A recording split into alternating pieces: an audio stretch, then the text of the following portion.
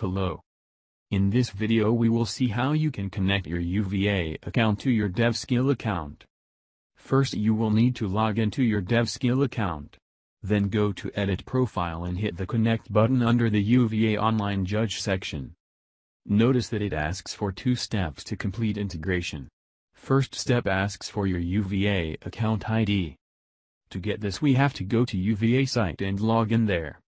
Once logged in, you have to click My Account from left menu and then choose Update Your Profile under the Edit button at the top. Once you are in the Edit Profile section, please select Contact Info tab. There you will see your Online Judge ID. Copy it and put it in the text box in Step 1 of DevSkill UVA integration pop-up.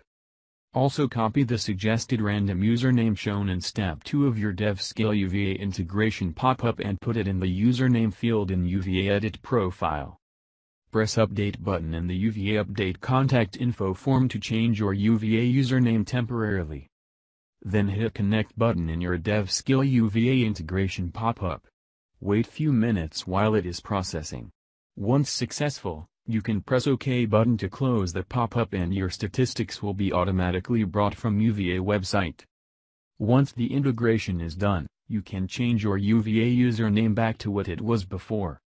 We recommend that you write down your previous UVA username and auto-generated username so that you do not lose track of your account accidentally. Thank you for viewing this video and good luck with the UVA integration.